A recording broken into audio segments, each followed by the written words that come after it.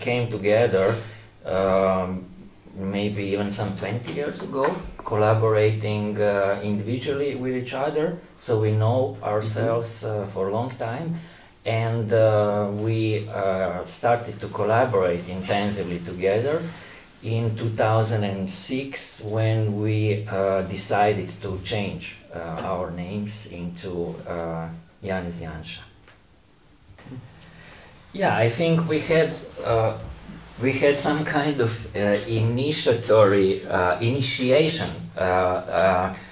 situations that very much correspond with initiation in everyday life. Yeah, mm-hmm. So yeah, like when you want to substantially change the relation between two people who are in love, you can legalize it. So that is the marriage. When you want to become a true Slovenian, like the genuine, then you climb Triglav. And we climbed the highest mountain in Slovenia, Triglav, and somehow we inaugurated ourselves into even better Slovenians.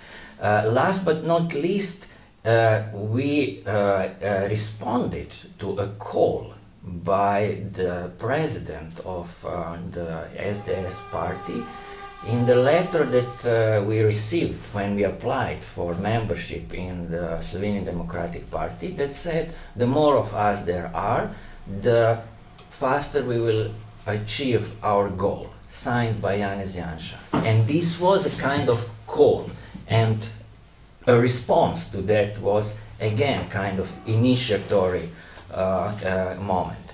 And we did several or many other things that they followed, and in that sense there is, after initiation you do other things. You don't need to initiate again and again yourself. But that would be, I would say, substantial answer to your question. The moment in which you basically embrace the situation in which you share same name with other two people. In that period of time, in this first year, it was we faced this legendary political question related to collective or community you belong, which is not what can state do for you. So what can Janez Janša do for you, but what can you do for Janez Janša? And this relation between individual and collective was very important, because the name change was frequenting in public much more because of our individual work and individual positions. If the name change would be appearing only when we would do common activities, it would be much less. So this individual position, the fact that Janez had an exhibition here, the fact that Janez had an exhibition there, the fact that Janez was presenting something in another place, was actually making the name Janez Janša frequenting much more. And in that sense, we were trying desperately to show that we can do, that Janez and Janez can do something for Janez Janša, not asking what Janez Janša can actually do for us. Mm-hmm.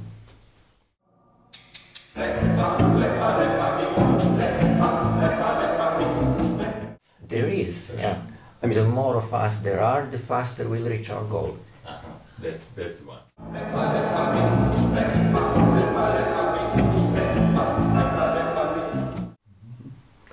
maybe I can continue with, you mentioned, of course, also you mentioned our trip to Triglav.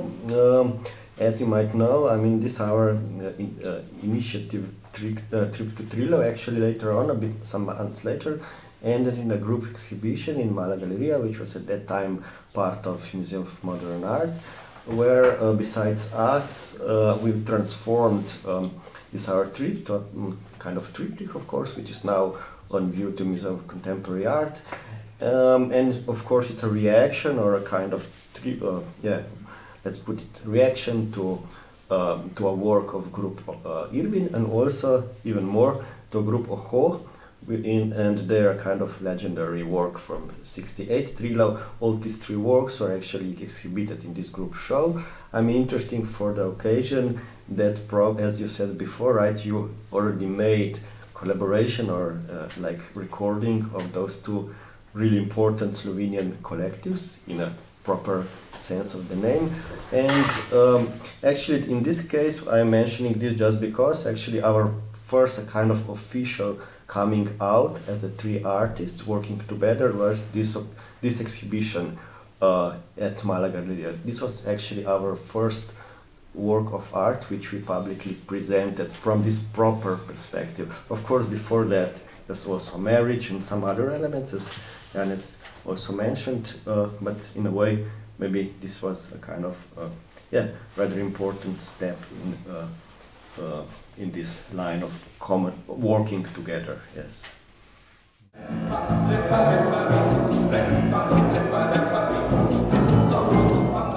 Everything you see outside is the result of most of the time, for these big things like the movie, the exhibitions, or some other main project, of a big effort from our side and the side of our producer. There's four of us always involved in a way or in another in this kind of more or less involved, right?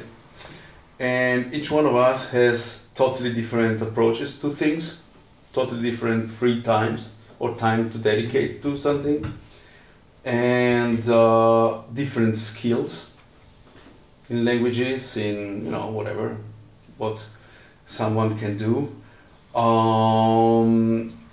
And it's like really giving birth, this to a, I don't know, human being or something. Like for 9 months, sometimes you are shorter, but sometimes it really takes so much time to discuss things, and it's when you think that things are done, maybe at the last moment they get totally deconstructed. Yeah? Also, the name change itself, it wasn't like a decision taken just like this in a split of a second. So there's a lot of factors behind it, but generally speaking, like, we know what we can expect one from another and what are our capability. You notice I wasn't talking that much because I don't like to do that. He likes to talk a lot, and so he goes on scene, and he's the head, the spokesman in a way, whether we agree on what he says or not. Then maybe I do another thing on another way. I'm more skilled, I'm coming from new media arts scene, so I do always mediated things. He comes from theater, he goes on stage, right? So there's two different approaches here, I like to manipulate things and to manipulate the language of medias and stuff, images and whatever. He then has another dimension, like probably is the one that in the field of visual art is most, I would say, educated. Like he has a sincere love for art, which I don't. Finally, I know. At least lately. Then, of course, like, that's the way, that's I guess the advantage of the group, of having, these different approaches and so on. At the same time, we might be pretty much slower than other people write because of this. Ask us to get together one day for a meeting. It will probably happen in about a couple of months. Yeah, one is there, one is traveling, one is here. Today I cannot. It was scheduled, but at the last moment, just like yeah, And then it's also the question of priorities. What kind of priority you set in your own life, and this set of priority can change over time for the group together, but also for each individual in the group. So probably 10, 12 years ago, it wouldn't be a big problem to find the time to meet. Now, 12 years after, things has changed, family grows, we get older. We get older. Yeah, less patience, so just like.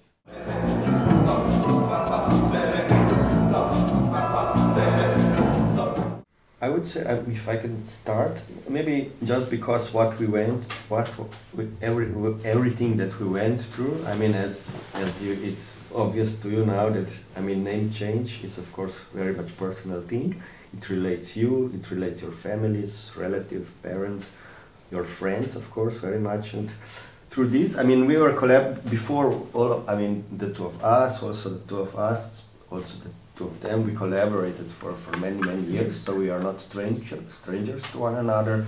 But this big amount of I would say emotionally extremely powerful things which we met during this last bit more than 10 years, 13 years.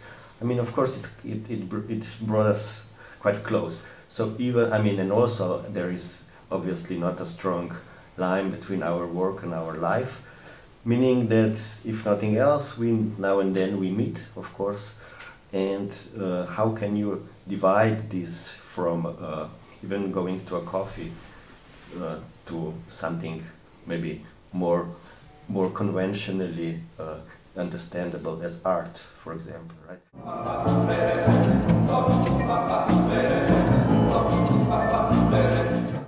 It's a procedure, like you talk about the things. We had a lot of disagreements, but thanks God, we had a lot of disagreements, or thanks to each other, that we had a lot of disagreements, because you discuss, you project, you think, you analyze. So it's a serious work on decision making. What do you want to communicate and how?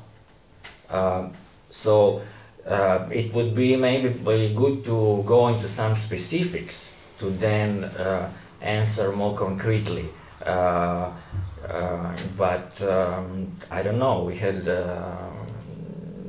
for example, we had the situation, I give you just one example, the situation of Museum of Modern Art wanting to include in their collection our identity cards. Yeah? And this intention started in 2010 and still has not been resolved. Yeah? And there is a long procedure that we presented at the exhibition. To make it short, basically they wanted to do it in a legal way, knowing that identity cards are also valid documents issued by the Ministry of Interior Affairs. So they asked Ministry of Interior Affairs, could we acquire these documents, who are artworks, for our collection? The answer was no. Then they asked Ministry of Culture, look, Ministry of Culture, can you ask your mates in the government that these are artworks, we send you documentation that proves this, can we actually acquire this in a legal way? Yeah? And the Ministry of Culture did not answer anything. They passed the request again to the Ministry of Interior Affairs, who, and that is the most interesting thing, is answered not only that this is not possible, but they also disqualified the expert opinion that IDs that were exhibited are art objects, saying that these are not authentic author works, and also not works of art. So then we were concluding, okay, if you want to know if something today is art or not, go to police, they will tell you exactly. Yeah?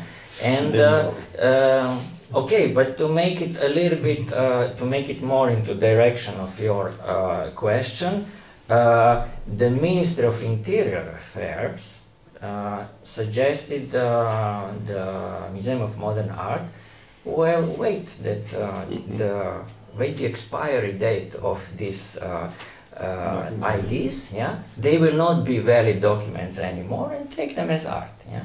Well, what we decide is that the IDs that are not valid are not artworks.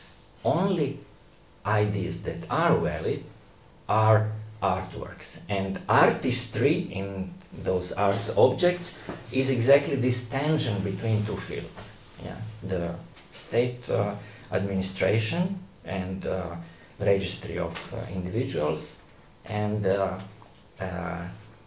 supposedly constitutional freedom of artistic expression. And this is what we decided. So we didn't take opportunistic police side saying, yeah, okay, take this, yeah.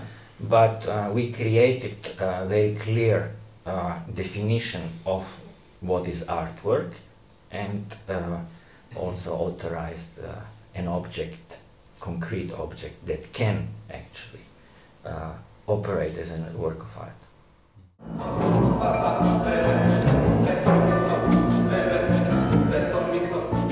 We do have, we registered name Janez Janša as a trademark, and we are owners of that trademark. So, three individuals that sit across you, we are owners of that registered trademark. And when did you register? 2017, February. No, then the final decision came in May, I think, I believe, something like that. 2017, and it's for the whole Europe region, for the field we are active in. The trademark is something that, in a way, gives the customer a certain, certainty about the product he will purchase or not, eventually. We are the only one entitled to sign artworks or other things coming from the activities that we registered, such as performances, publications in the cultural field, and many other kind of activities, as Janez Janša in the whole Europe. So there cannot be another Janez Janša using that name producing art. So now the question is, what happens if the Prime Minister issue another book? How is that considered? Who knows? What would we do?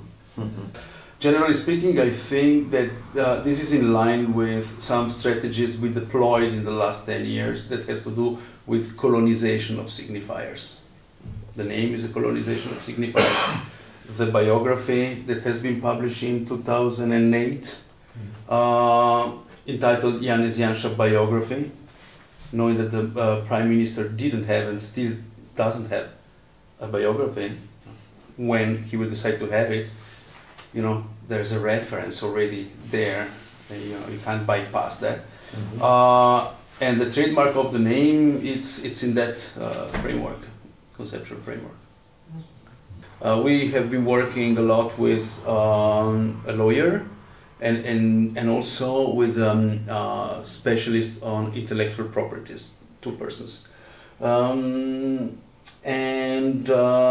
Basically, maybe you can help me, but what we figure out is that, at least in Slovenia, there's a definition of what is an author work. And this definition is super outdated, especially, in the digital era and so on and so forth. So that also some form of art that are fully accepted, even fundamental for the 20th century, like the ready-made, or some performance art, all the Marina Abramović performance wouldn't be considered an artwork. Because you can copyright a script, you have to put it on paper, not an idea. The whole conceptual art is wiped out, these kind of things. when you constitute with your name a trademark, then you have a level of protection or, you know, consideration of this author's right that, you know, like takes another level.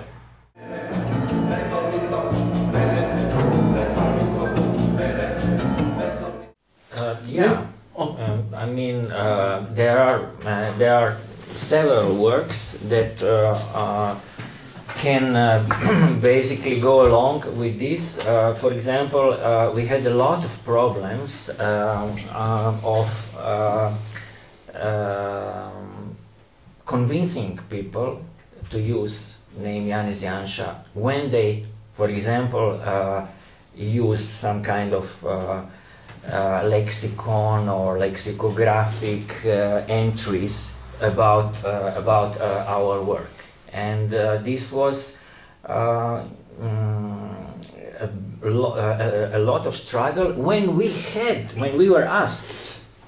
But there is one publication that we just found out that how they solved the question of our name change. Yeah.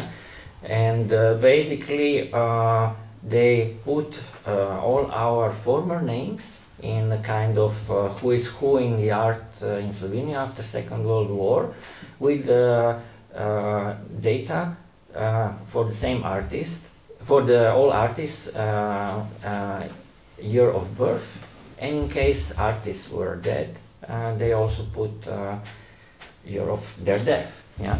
And interestingly enough, they've solved problem of name change of three of us by actually making our former names dead. Yeah? So all three of us with former names died in 2007. Yeah? And the names refer, so Davide Grassi from 1970 to 2007, Žiga Kariš 73 to 2007, Emil Hrvatin from 64 to 2007.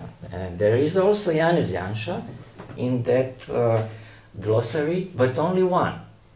And Janez Janša is the only name that doesn't have neither year of birth, neither year of death. Now, of course, you can say, okay, this is kind of human mistake, and so on and so forth, yeah? But that human who was making a mistake had to process somehow data and the question before arriving to a mistake, yeah?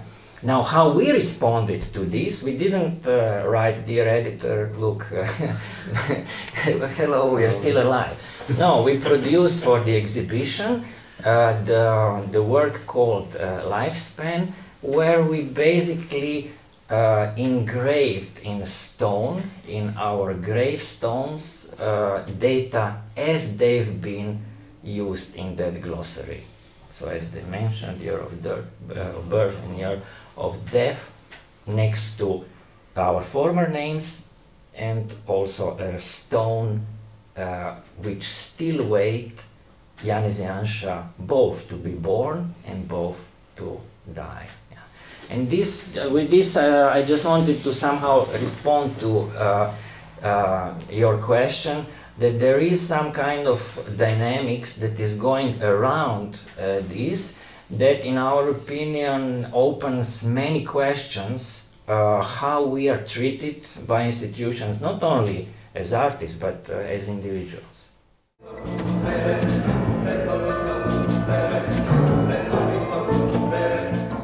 I don't know, but I guess that the question would be, from my side, more how the local feedback influenced the next step. Because like this name change, by choosing this particular name, was really like rooted locally, not internationally. And this is also something we discussed a lot. We were aware about this. If we were just hunting some visibility, international visibility, and go for the BBC and the Guardian for like a micro kind of article and you know, having this 15 seconds of fame, we would have changed it back then in, I don't know, George W. Bush or whatever. Yeah?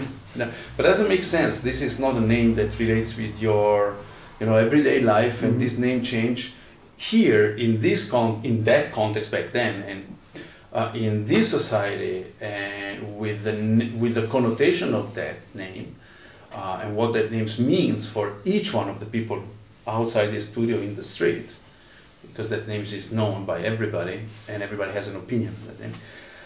That was actually the real, challenge. We didn't really give a damn so much about the international visibility. That of course happened, but did not happen as a blast that would happen if we changed the name in Putin, for example. It happened later on as a second wave, and it's probably what kept this project go on for so long. People still now are discovering this project. It's kind of, I would say, rather well known throughout the world in certain circle of people. But what happened here is a feedback trigger that effect of possible self-censorship or stuff like that. Because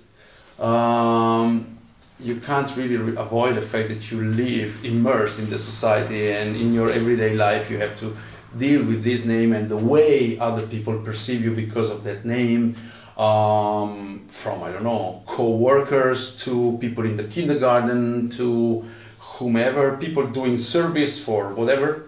If you call a company, say internet doesn't work, oh, what's your name? Janez, Janša, ha, boom. They don't solve your problem, yeah? Of the fact of that you live in a society that is still divided into, politically pretty much divided, and so in advance that you have, let's say, a good half of the people who really doesn't like you just because of the name, huh? So and I think personally that it takes a lot of an effort to dismiss, after 10 or 12 years that we are operating, to kind of tend to forget all the stories and things that has been accumulating, because now taking a decision, do a next step, becomes all the time more kind of difficult, yeah, because there's a lot of background, a lot of story behind, a lot of positive and negative, reaction, or things that we already did, or the risk is to become kind of repetitive in a way, or to go for the most easy, there's a lot of people around us trying to suggest what we're supposed to do. And this is exactly what we tend to avoid.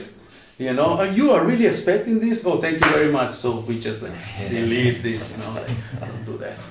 Anyway, there's nothing much to add. I would totally agree. When you're asking about international audience, I would say I have anyway the similar feeling somehow that, if you take the arena in the center, it's local scene somehow, and the international scene might be all around somehow.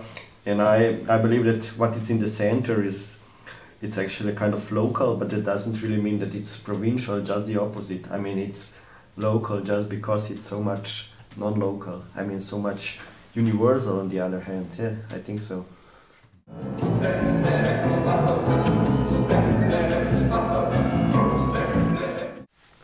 Yeah, there's nothing actually except that it's always like that name cannot be a neutral thing anyway. You just look at what you are doing and it's obvious, I would say. It's totally obvious, yes. Yeah, name can never be neutral.